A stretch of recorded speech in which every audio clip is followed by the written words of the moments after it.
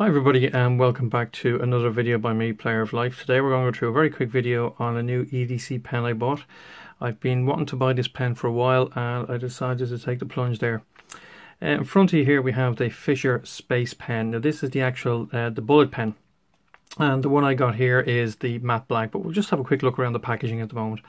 So we've got a very nice picture of the moon there, the moon landing and the American flag. Okay, on the left hand side we only have just the description of it.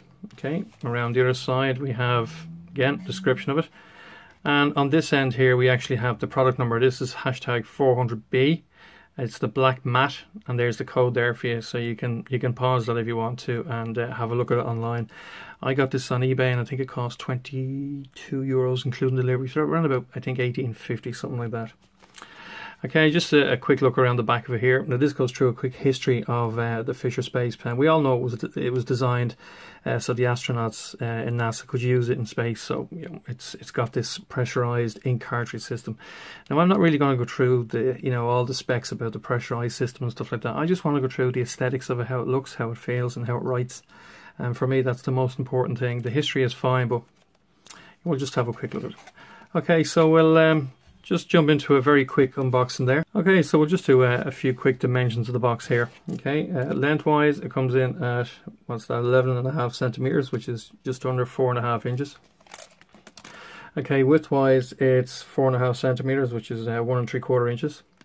And depthwise it's just over an inch there and just about 28 centimeters, I'd say, in width.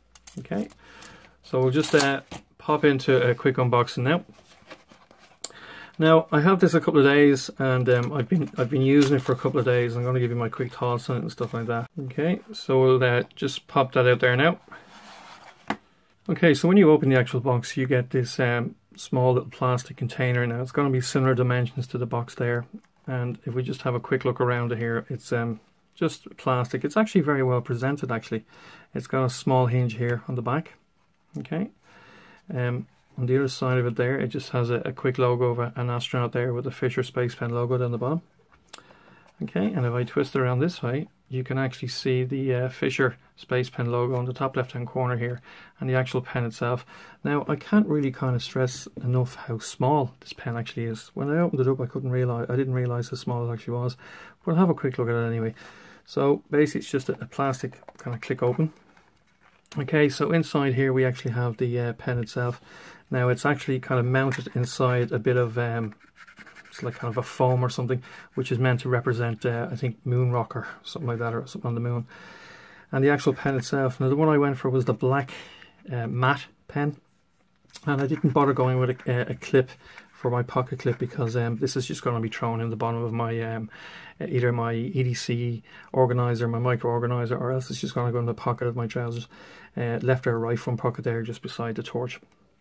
And the reason why I went for matte black is I just like most things kind of black and silver type of stuff. Okay, so we'll just leave the packaging to the side for 1 second and we'll actually focus on the actual pen. Now, just to give you a comparison in size, if I just pop the tape open, okay, when it's actually fully closed, okay, the actual pen comes in at what, 9 centimeters, which is what, 3.5 inches. Okay, and basically it's extremely small and very enjoyable to hold actually.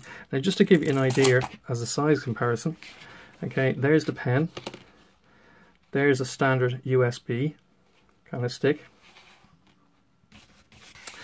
there's a AA battery, okay, and you can see that there's not much of a difference really. That's how small it is. It's actually a very neat little package. Okay, so the actual pen itself, it's got a fantastic finish on it, lovely smooth, very well made finish. Now I think it's actually made of either aluminium, okay, or aluminum, depending on where you are, okay, or it's kind of metal. Now the actual pen itself, okay, comes apart into 2 pieces. So we just pull it apart there.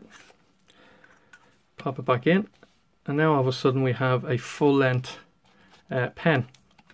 So if I just stick on the tape there, okay, so that's coming in at just under what, 13.5 centimeters, which is what, 5.25 inches.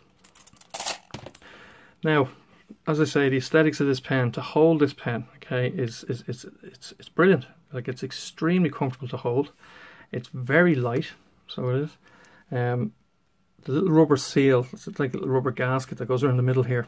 Okay, when you actually hold the pen, my finger mount just sits on that, and that's very, very comfortable to hold.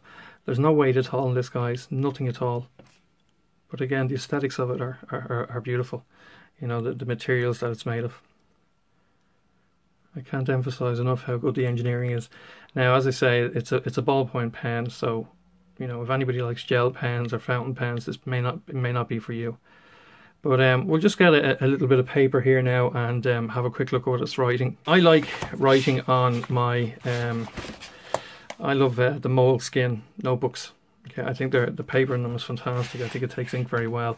Not only does it take a ballpoint pen, but it takes fountain pen. It also takes a ink gel pen very well.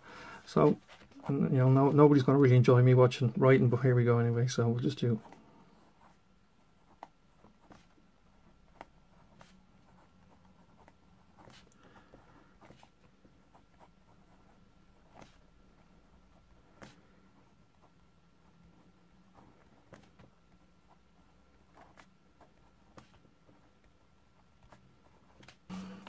Okay, and if I do it, just put the pen on straight across, pen on straight across. If you notice here, there's actually a bit of an ink spill there, okay, and there's none here.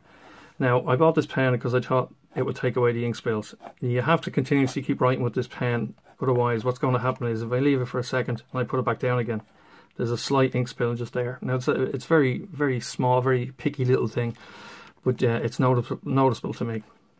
Okay, if I'm doing light pressure on it, so just basically holding it with just across, fabulous, very good. Okay, if I just start to do circles or squares or whatever it might be, it writes lovely. Okay, I was going to do a quick test of this underwater, but I don't think it kind of warrants a test underwater, to be honest, which we all know what it does and what it's like. Well, guys, listen, thank you very much for watching my video, and please don't forget to like, share and subscribe, and look forward to more videos in the next coming days. So until then, guys, have a great day and take care. Bye.